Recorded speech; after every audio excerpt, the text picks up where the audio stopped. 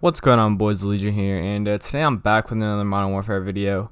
And so yesterday I decided to show the leaks for August 26th and the Warzone Cold War event that's going to be happening, the kind of crossover if you want to say. But a lot of people were asking about how to get into this bunker. This is actually the best location right now in Warzone, 100% guarantee you.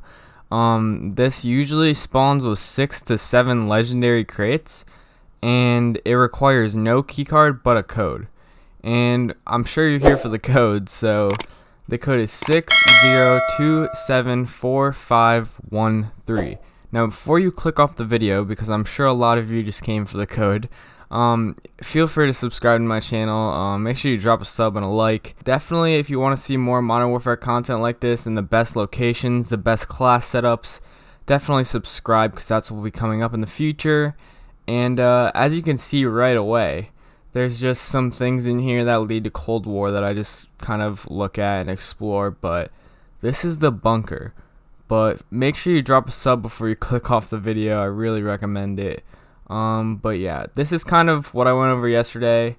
But yeah, without further ado, guys, I'm just going to show you the rest of the bunker. And I'm also going to be going over some things that have to do with Cold War as well. Stick around if you want to hear that. So yesterday I said that there was going to be a nuke, and yes, that is correct. Now if you look in the top left corner, the location that we're at is this kind of, I don't know, like Pentagon kind of type thing, but basically it just makes so much sense. If you look where I am right now, I'm in the room that's right next to the rocket to my right. And that rocket is right underneath that little hexagon thing. So my prediction is that it's going to open up, that little hexagon thing is going to open up from the floor and start launching. And this just makes so much, it just makes sense. Like, it just makes sense to be under there hidden, and it makes sense to just be under something, and it makes sense for it to open up in a circular pattern.